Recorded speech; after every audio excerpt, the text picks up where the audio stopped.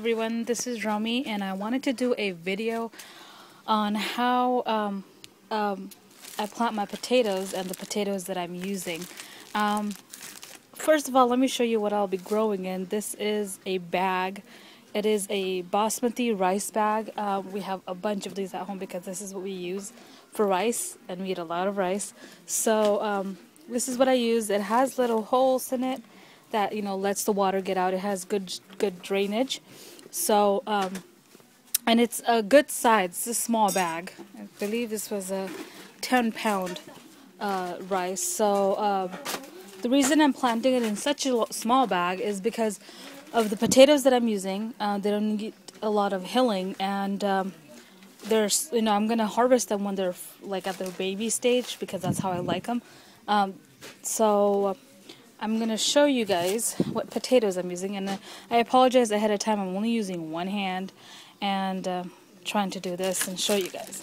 So I had gone to a supermarket.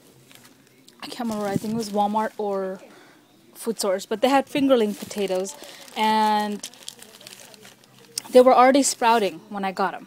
As you can see, there's a bunch of sprouts on this, and I brought them home and I actually stuck them. They had different kinds. They had some red kind, they were fingerlings, and they had this kind, and I stuck them in this green bag and I put them in a cabinet right in this green bag. This is the bag that I got my asparagus roots in, so the light doesn't go through, it stays dark, and I just left these because the sprouts hadn't come through yet, but you could see the eyes, so I left them in here for like 2 weeks and they are growing, as you can tell. There's one, hold on, let me try to focus that. Okay, so there's 1, 2, 3, 4, like 5 eyes on this, and there might be some poking through here too. So that's one potato, and then here's another one. This one's small, and these are fingerling potatoes, and there's like 5 eyes on this too. This one's all shriveled up, but it's growing, so I'm gonna stick this in the bag. I'm gonna actually plant these in 2 bags, so I'm just gonna show you guys one bag and then do the next one, and then this one has some eyes too. So I'm gonna do them like this,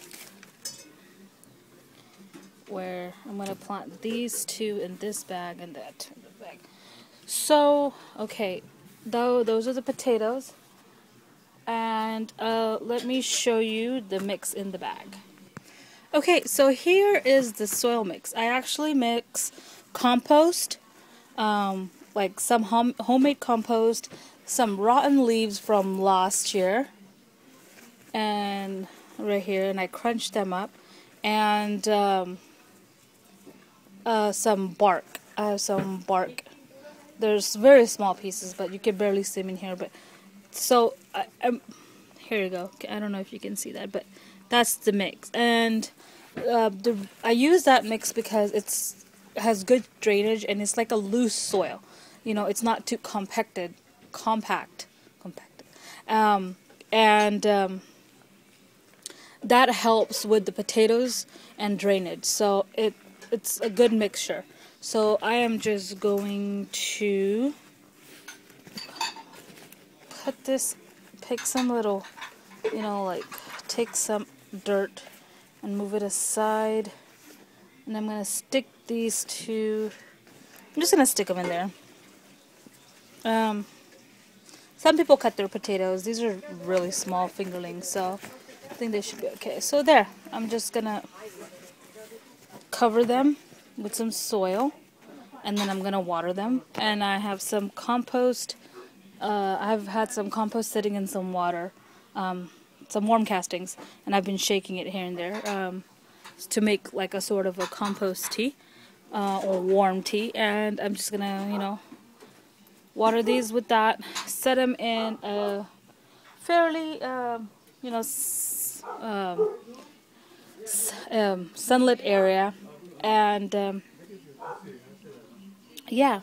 So I'll keep updating on how this is going. Today is March 9th, so I'll keep updating this. Okay, so I will be right back after I water these and I set them down. So there's the bag. It's just going to sit there with my spinach and my lettuce. And we'll see how that goes. I'll keep on updating you guys. Hope everybody's doing well and their garden is flourishing. I will talk to you guys later. Bye.